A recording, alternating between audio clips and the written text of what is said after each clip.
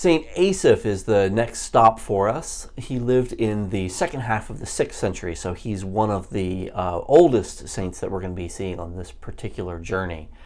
According to the various traditions and chronologies, he dies probably around 596. Now, we don't have a lot of information about Asaph. He's one of the ones that we know the least about.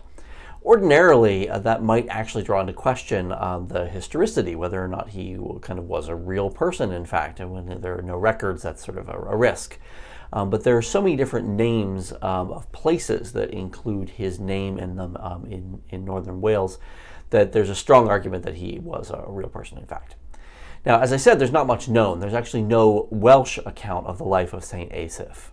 His name does appear in a kind of a genealogy of Welsh saints, which is kind of one of the books.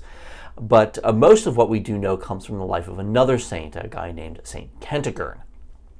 Kentigern was the Bishop of Glasgow in Scotland, and he was in trouble. He needed to get out of town. He ended up in northern Wales, which is actually not too far away.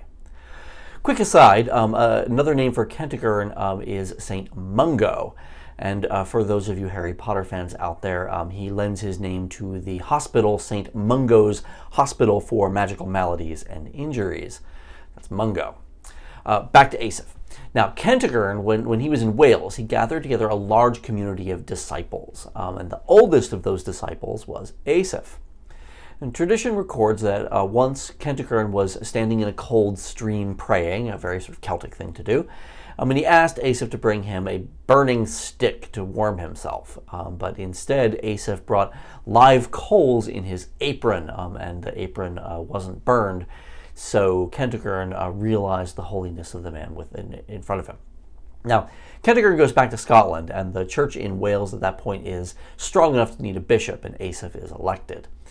Asaph does give his name, as I said, to a lot of different places, most notably the city of St. Asaph, and the cathedral also called St. Asaph's, and his shrine was there until it was destroyed in the Reformation.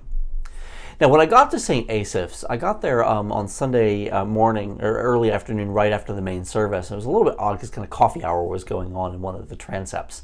It's a small little city, and it's a small little cathedral. They actually call themselves the littlest ancient cathedral in Britain.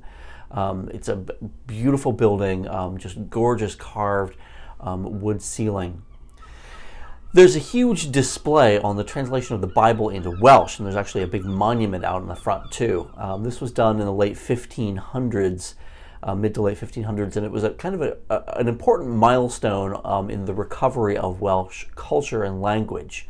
The church in Wales, I should note, is actually completely and utterly separate from the Church of England. It looks pretty similar, but they actually have their own thing. Now, on the surface, none of this is actually about Asaph, but it did get me thinking about what it means to be in a specific place. The fancy word in theology for this idea is called particularity. We are particular people living in particular times in particular places. And there's something really important about that.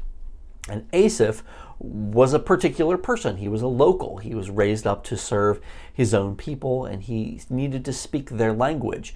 And not just their actual language, but to speak to them in ways that they would understand, coming from similar experiences. He needed to meet them where they were, with their own concerns and their own needs and their own issues, their own particular needs and issues.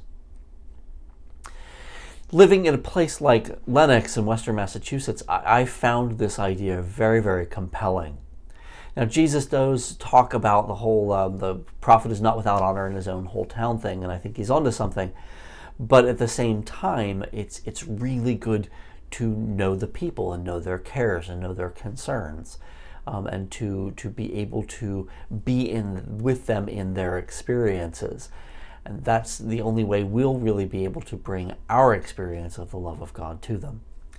So Asaph, again, came out of the local Welsh community and was raised up to serve and minister to them. He served as the bishop and helped grow the church in northern Wales, and he is honored for that work to this day.